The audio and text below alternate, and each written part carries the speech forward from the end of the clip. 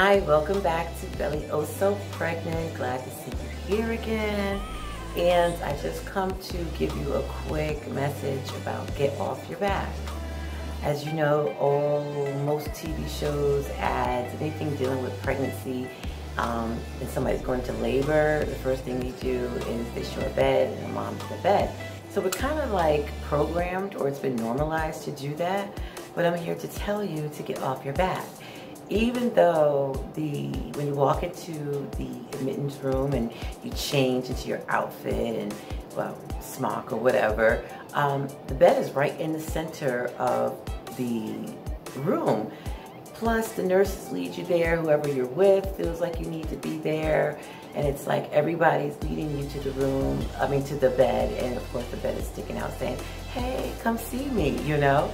Because you're tired, your body's going through some things, you're processing what's going on. So right now, you just want to let the load off some kind of way. That's good, you know, and it's also good to rest and things like that. But while you're resting, while you're processing what's going on, just elevate your bed a little bit, or a lot.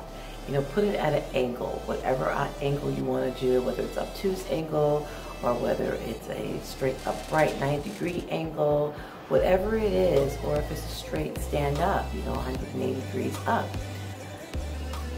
That is going to help your body out a lot. Instead of going against gravity, where you're laying on your back, and gravity's like, oh, so this baby's head, butt, elbow, shoulder needs to be put down into your backbone. Okay, I can do that. And you just lay there,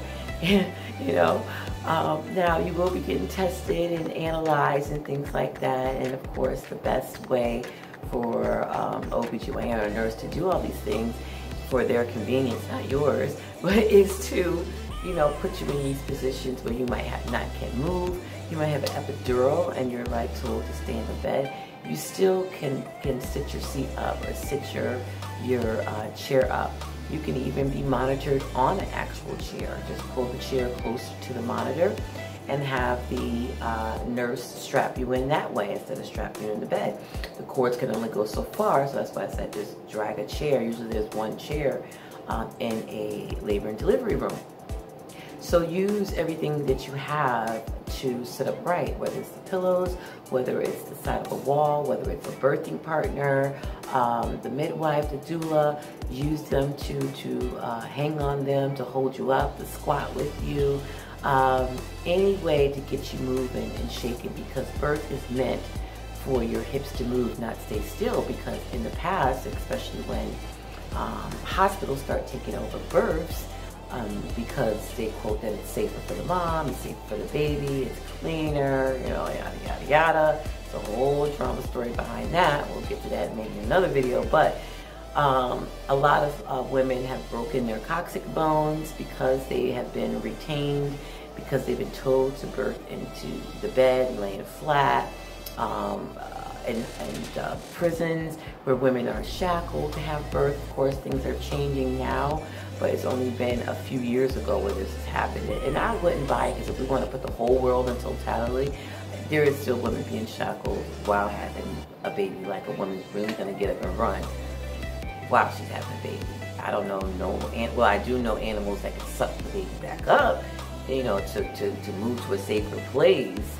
But the humans, we don't. Yeah, once it gets going, it gets going. There is ways that you could stop it, but the natural process is to keep it going, right? So upright positions, ankle positions are actually working with gravity. You're going with the wave of gravity. And also, it would increase your contractions. Don't get scared, though. You're going to have to go through those waves, all right? Because if you try to decrease the contractions by laying down and not really letting that gravity, that heavy energy help you, then you might prolong your labor. And when you prolong your labor, especially when you're in a hospital, you want a clock. Just like when you're at work, you want a clock. When you're in labor, right, in the hospital, you also are on a clock. So there's a certain amount of period where they will allow you to go, a certain amount of days once you get admitted, that they will allow you to labor. So in order to, and then other things can range from that, and we'll talk about that too, with a long, drawn out labor where it doesn't necessarily have to. So upright positions, you're going to feel the contractions. They will come harder, but that's what you want. You want them contractions to come. You want to be able to get up and move around. You want to go to the bathroom and just hang over the sink, or sway on your partner or doula. Or you want to go into the bathtub and sit down, or the spa, at the spa, the jacuzzi, and just sit up and let those bubbles and let that warmth, soothe your body and assist you. So there's other ways that you can be assisted, but you can really help your own self, especially if you're laboring alone with this whole COVID situation. If it's a surprise, birth, that's coming out, and nobody's there to really say, do this, do that, do that. Your instincts is going to tell you to move. It's going to tell you to shift, whether it's shift to one side, shift to the other, whether it's squat down, hold something while squatting. It's going to allow you to not allow you, but it's going to send you signals that, yes, this is the right thing to do. And it may come to a time where somebody tells you, okay, we have to monitor you right now, and your body is like, I do not want to lay down right now. You can kindly tell the nurse or the midwife, or whoever's seeing you, okay, can you give me about 10 more minutes or 5 more minutes? That way you can kind of coerce yourself back into the bed, or like I said, get a chair. You don't necessarily have to get in the bed. As humans, period, we have been programmed to be comfortable. You need to be in a bed, or something as like a bed, like a futon or a comfy couch, or somewhere you can just lay out. But in labor, you want to put your body to work, and how you put your body to work, which is already doing naturally, but to help it out, is to actually get up and walk, get up and dance, get up and take the showers, get up and sit in the bathtub, go sit on the toilet. I love the toilet in labor, and they have those hand bars on the side, or even if you're at home, you got the side of the sink, hold on to. So the bathroom is a wonderful place to stay upright. Sitting in a corner, is a wonderful place to hold upright, with maybe a chair nearby, so it's easy for you to get up and get down, especially if you're birthing alone, or you're having people come in and out, but nobody's really there for you. Hence, this is why everybody should have a doula, and it should be free. Okay, that's a whole other story, right? So stay upright. Start practicing now some labor techniques that would allow you to labor in a comfortable, safe way, but you're also helping gravity. You're also helping your body out. You're also helping your baby out. When you do stuff like that, your body's like, game on, we're about to get this baby out. Like, your body gets really excited. That's why those contractions start hitting. Baby's excited, like, I'm almost home, let's go. But when you're just laying back, you're stalling, because you're basically, based on your position, you're telling the energies around you to help you that, yeah, this baby's gonna come out my bag. Yeah, so I'm just gonna lay here. Now, when you have an epidural, or if you have a complicated pregnancy where you can't move around because they give you very logical explanation, it makes sense. It's not like, oh, you can't get up because breakfast is not served yet. That is like not rational, but you understand, if you get up, your blood pressure is going to go high because this, or if you get up, blah, blah, blah, blah. Right. You get what I'm saying. But even in that situation, use that, just use it as much as you can. Try starting to teach yourself, and especially when you're in your 3rd trimester, don't try to teach yourself, because it happens where you can't even lay down anymore in your own bed. Like, you have to sit in the lazy boy. You may even have to go out and buy one. You have to sit up on the couch, like in that corner piece, so you can prop your head up and your leg, and things like that. So you're already used to not sleeping in the bed most of the times, or if you sleep in the bed, you're not sleeping in there for 8 hours. You get up every so often, because that weight is shifted on one side, even if you're not consciously aware of it because you sleep, but your body shifts to the other side just unknowingly because of that weight.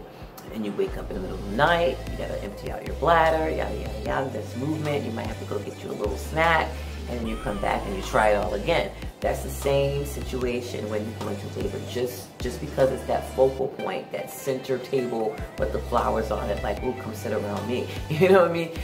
You want to look at it like, I see you, I will use you when I need you, but right now, especially when I got the energy, let me move these hips. Your hips are separating at your your fourth trimester. So, and this is where the waddle comes in. It's not just the weight of the baby and you growing and everything else. It's also because your hips are starting to separate to help that big head come on out. And the coccyx bones, or even the hip bone structure itself, through time, even if you want to go to the Homo erectus times and compare it, which is like the first person to walk, upright, or mammal to walk upright and stay upright. The hip bones have changed over time, and now we're in this era where we don't have small brains anymore. We have more bigger brains, but our bones are kind of structured a little bit different than it was back in those days, right? The Homo erectus days, right? Where they still had the ability to be, have animalistic natures and use those animalistic natures still, but still be able to function, like climb trees and stuff like that, but still be able to walk upright. Well, we don't do all that anymore like they used to do. We're just upright, but start to practice some of those animalistic positions. And you think about positions, even if you want to talk about, the hoo-hoo, the do what it do, to get these babies in here, that's a common thing. Change positions. Even Aaliyah was telling you about that, right? Because even if it's like everybody seems or deems it as, ooh, that's just being all, creative or something like that, a lot of times it is because it's painful in certain ways, in certain situations with certain people and things like that. So you have to switch up positions and figure it out, right? So same thing with pregnancy. Switch those positions, change those positions. Women's bodies are here to do those metamorphoses, those changes, those transitions. And if anything, compared to a male gender or female gender, we are naturally gifted to do this. So use your hips, use your power of the hips. They don't call it the catwalk for nothing, honey. We are naturally given these hips, and that's why we walk, even if we're not trying to be cute and sexy. We walk that way because our bodies are more at an angle. The hip bone structure is at an angle versus a male. So we walk with that waddle, but of course it's more obvious when you're pregnant because you got the extra weight that happened so quickly and your body's still adjusting to that, still trying to grow a baby, trying to keep you alive, keep the baby alive. Your body got a lot of things going on. And the waddle comes in not just because of the way we are shaped naturally, whether, I don't care who you are, where you're from, we're all women, we all got this kind of shape when it all comes down to it. But when you're pregnant, your hips separates around your fourth trimester, the hormones come and they kind of loosen up those tendons to get the bigger head out. Now, what's going to happen 1,000 years from now, 2,000 years from now, I can only expect that the brain is probably going to be bigger, as it, so if we want to look at the history, how it has grown. We're looking at the technology now, the IG thing. So, and even look at the kids nowadays. Kids are being born just geniuses now. You're like, wait, whoa, they can work your phone better than you can work your phone, and they only 4.5 years old and have not even started preschool yet. So I can only imagine 2,000 years from now, the human race brains will be a little bit bigger. The hips, of course, with women will change to accommodate the size of the skull, as it has done in the past. But since your body is naturally gifted to do these things, help it out. Help it out. Just like how they say, help your body out by taking vitamins. Help your body out when you're in labor and delivery to move your body. Okay? Even if you are exhausted and tired, you can take a nap, that's fine. Lay sitting up. Turn on the side. Turn the other side laid up. Switch it around, And for those who are birth partners out there, you might have to wake them up and be like, honey, maybe you should move to the other side. Or daughter, maybe you should move to the other side. Or grandbaby, maybe you should move to the other side. Or maybe we should get up and walk. You're going to have to encourage them to keep going to finish that marathon. So once again, you want to angle your body according to how your body is built. And the more angling, especially the more closer you get to that straight up 180-degree angle, then your labor, the contraction is going to hit. Gravity is going to help you by putting that baby's head right where it needs to be, so that way your body can respond in an efficient way by dilating and getting those dilations done. So next time, I believe we'll talk about different positions. I don't know, because I just talk about whatever hits me at the moment. And but if you have any comments, any questions, anything like that, please, email me, billysopregnant@gmail.com, or you can comment down below, or you can hit me up at IG at billyoso, or Twitter or Facebook as well. So I will talk to you later. I will talk to you later. Have a wonderful day. Manifest birth, manifest life.